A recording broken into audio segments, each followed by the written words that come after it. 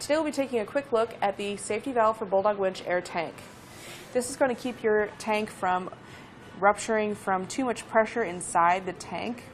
It's going to automatically open up at 175 PSI, so that's going to be good for tanks that are set to operate at about 160 PSI.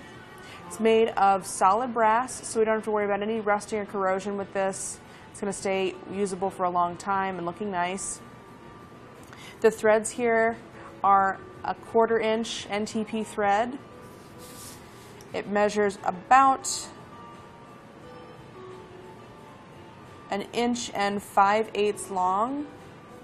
And then if we flip this over, this will work with a 1/2 inch wrench to tighten it into that tank.